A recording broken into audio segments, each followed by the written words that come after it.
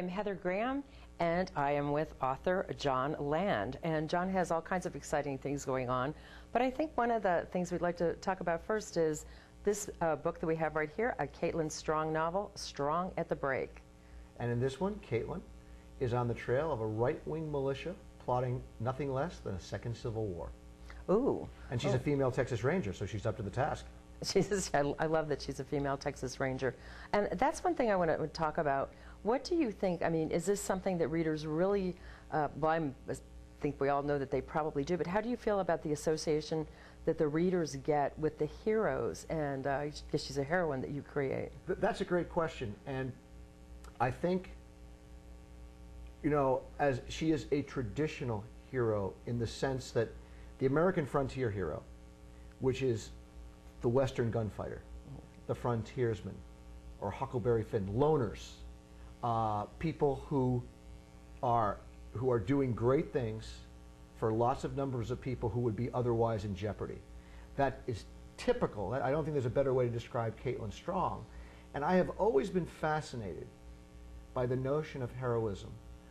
Maybe because I'm not one myself, you know, and I write about them by my definition all the time. But I'm even more fascinated by everyday heroes. Mm-hmm. The teacher who stays hours late in school to help kids who are ESL kids, English as a second language, learn how to read and make sure the test scores go up so the school in her district she's working at doesn't lose their funding. You know, there's a great one.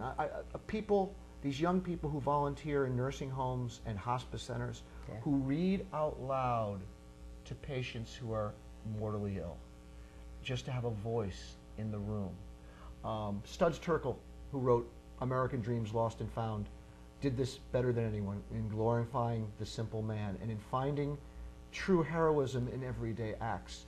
And this is what we often don't take it, we take for granted. And there are so many people doing wonderful things that go utterly under the radar. What I do with Caitlin Strong is glorify heroism that is dramatic. The Greeks, who basically created heroism, or the nature of what we call heroism as far back as Homer, gave us the fact that all heroes pay a price, that all heroes must be willing to sacrifice. That may be true of fictional heroes and the traditional Western gunfighter kind of hero that Caitlin Strong as a female Texas Ranger exemplifies. But I like to think that our everyday heroes don't have to make that sacrifice. Right. Well, I think it goes with, I think one of the best descriptions I've heard of actually courage and heroism is, you know, not that you walk in unafraid, but that you are afraid and you walk in anyway. That, you know, that's, yeah. I think that is a perfect description. But how we define heroes in the acts, and what I'd like to almost say is, imagine how much better this world would be if every person once a week, never mind once a day, we don't want to go, that's a tough standard. Once a week, if every person committed a heroic, performed a heroic act, by their own definition, whatever that could be, as simple or as complex. And it could be the people who volunteer in schools. And I'm a big believer in what we do with our young people will determine our future. So I keep using young people as the heroic example. But they are the future. But you know, the example of the nursing home is also well taken. Our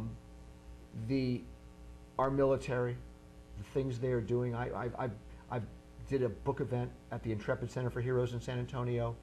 And there's a reason why it's called the Center for Heroes. These are boys and girls who have lost limbs and been horribly scarred, burned, scarred, you know, blown up because in service to this country. And you know what they want the most? They want to go back. They want to rejoin their companies. They want to go back to their platoons.